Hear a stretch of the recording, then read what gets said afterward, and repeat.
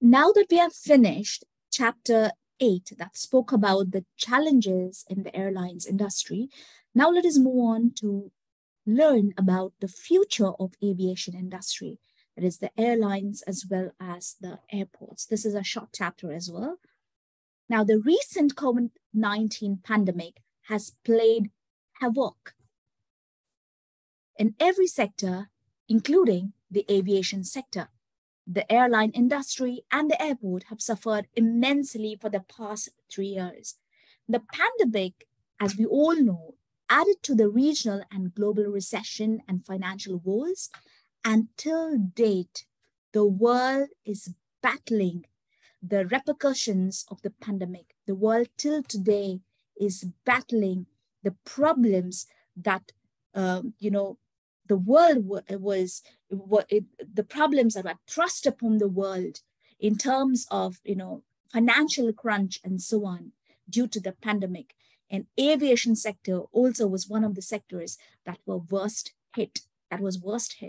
So the aviation industry, as I said, was worst hit of all, and the preponderance of escalated expenditure for the maintenance of facilities over profits gained was a dominant feature of the industry during the pandemic. That means the expenditure for maintenance of facilities, just even as Robel said earlier, he said maintenance of aircraft is one of the challenges of the airlines industry. So likewise, if you try to 1 minute, Kamal is joining in.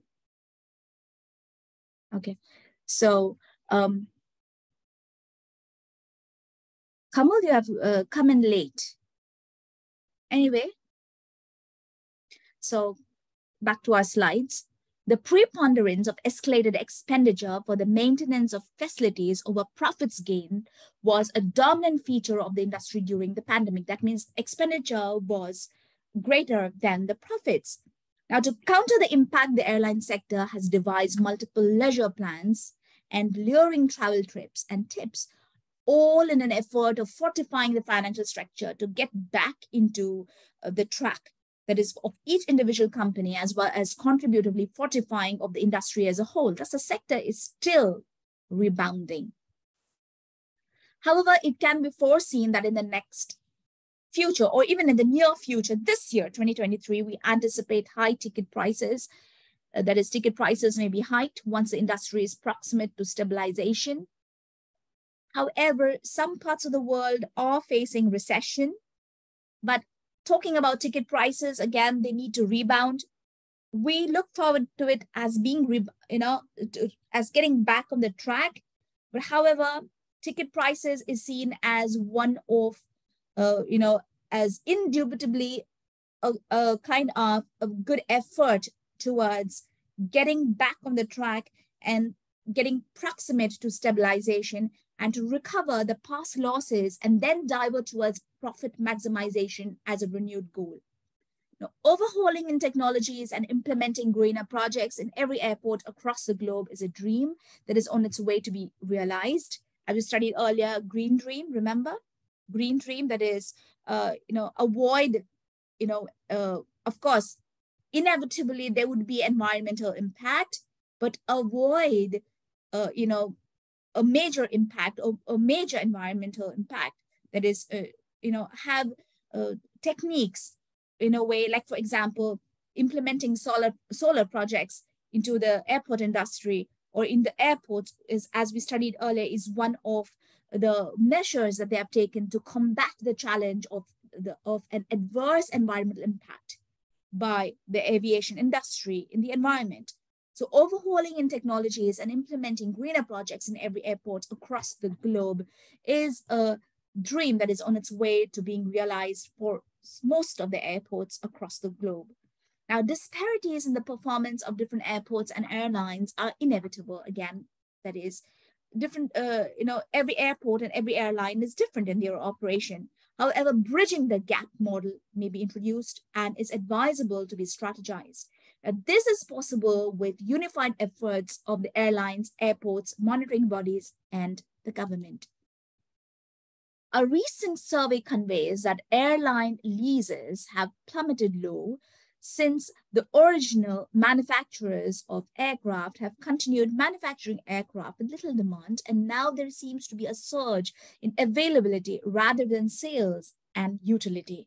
That means they have more aircrafts, but lesser utility and less sales. That means, again, the present status is availability and supply overrides demand. That is, supply is more than the demand. Now, SITA, that is a prominent aeronautical company, was founded in February 1949, and it's headquartered in Switzerland, Geneva, and it's a well-known aviation giant.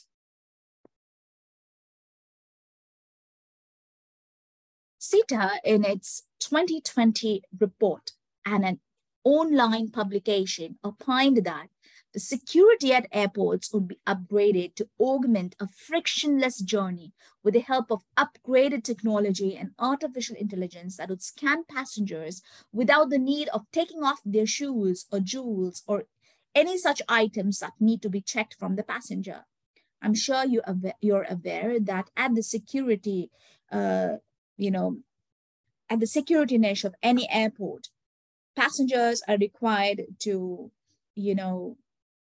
put their jewels, mobile phones, and shoes or leather belts, or in the tray there for security, and then pass through the security check. But now SITA is coming up with a kind of an upgraded technology, an artificial intelligence system that would scan passengers without the need for the passengers to take off their shoes or jewels or any other items that need to be checked from the passengers. SITA further opines that the future of airports seem promising with defined software networks that would provide better airline connectivity, and the airports, on the other hand, will be high-tech and highly automated. SITA also opines that artificial intelligence would take over the sector, and the introduction of highly intelligent systems would birth the golden silica era, as SITA calls it. The world can be optimistic and can anticipate the launch of newer shapes of aircraft in the future, with better capacity and integrated techniques meeting customer needs through enhanced in-flight services. Overall, increased flexibility, cybersecurity, growth in budgeted airlines to encourage air travel, upgraded predictive technology, and the allied are some of the things that can be expected.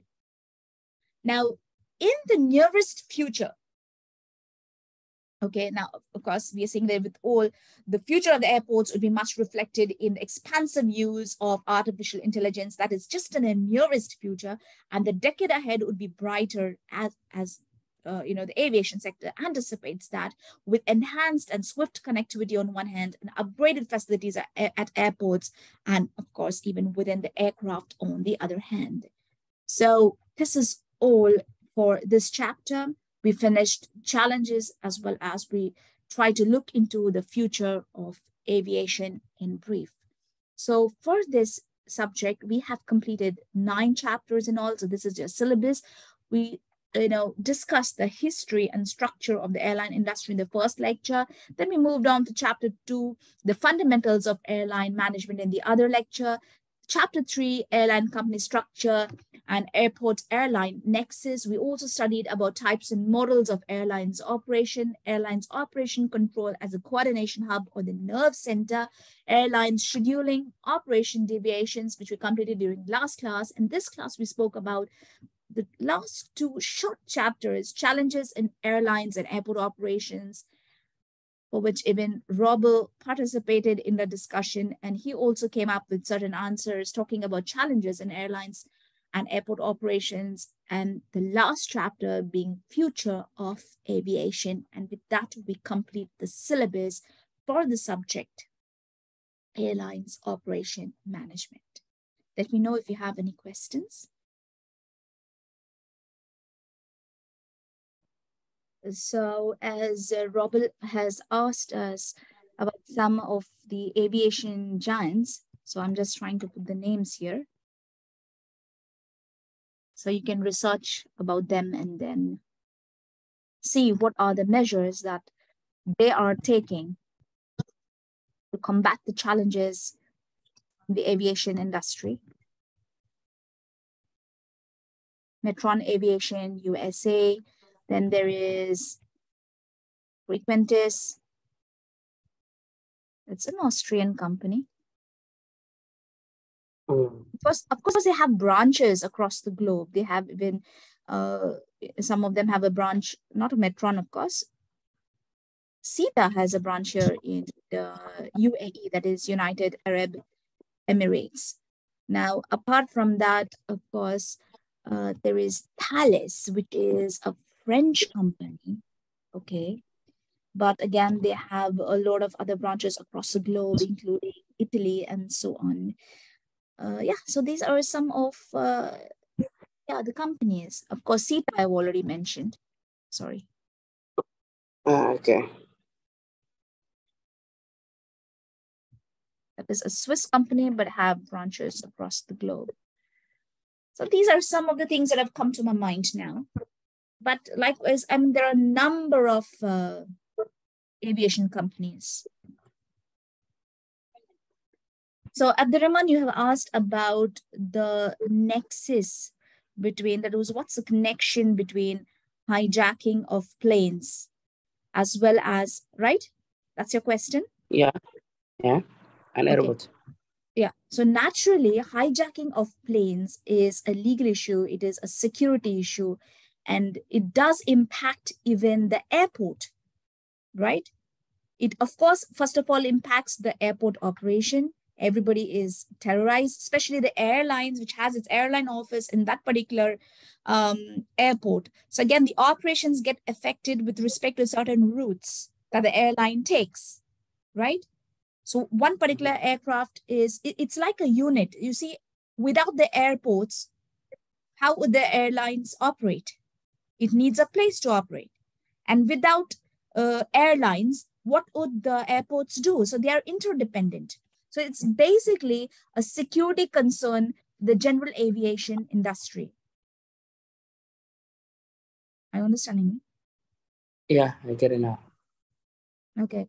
So if you just go through and just try to find out some examples of plane hijacking, there are plenty of cases which are there. So then, of course, there are reports which talk about the impact that it has had even on the airports. So it's basically security concerns, sustained performance, operations, or it impacts the operations and so on.